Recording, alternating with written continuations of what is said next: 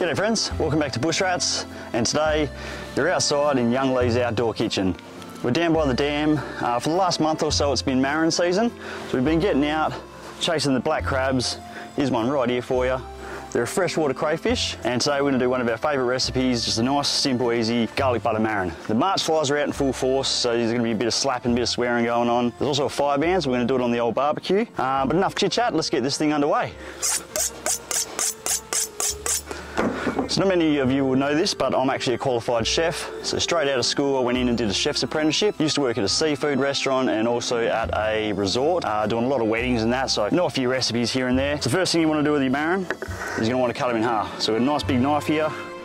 We're going to split these guys just down the middle, give them a wash and get them prepped up to go on the barbie.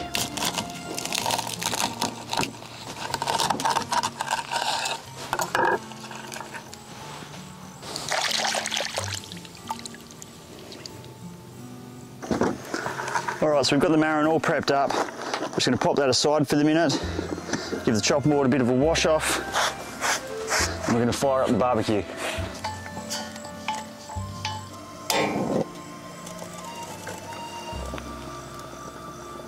Once you've got your barbecue fired up, we're just going to give that 5 minutes to sort of heat up, get it nice and red hot.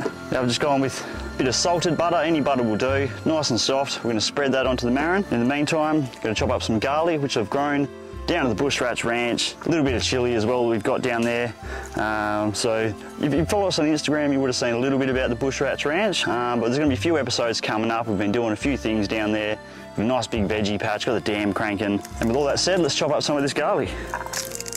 Now depending how much garlic you're into, I'm going to go for about 3 or 4 cloves for these 3 marron. Look at that, nice and big, homegrown, can't beat it.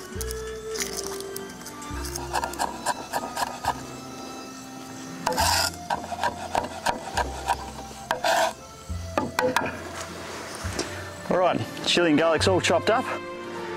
Got the marron split in half. It's time to get these things on the grill.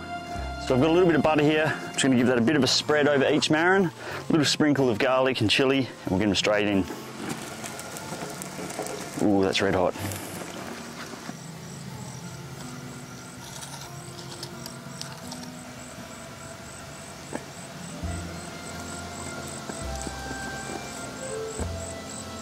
Chilli and garlic are on, so a little bit of salt and a little bit of pepper. Let's get these things on the grill.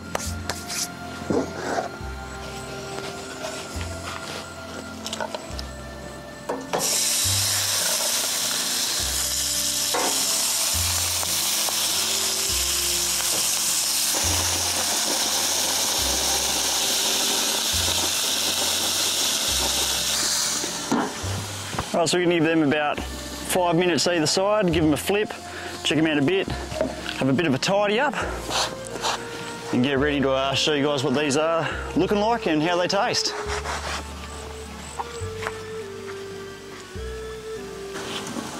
Alright, so they've been on for about 5 minutes now. Give them a little bit of a flip. There we go, got that nice bit of browning action happening to them. Turn them all over.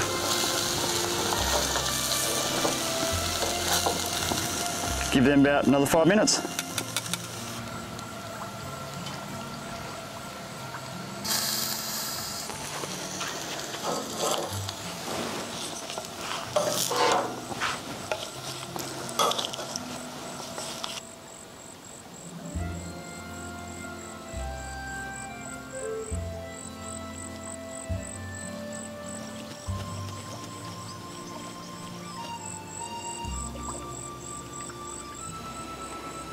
And there we go guys, garlic marron, cooked to perfection on the grill. I put a little bit of green shit just behind it there, just for aesthetics.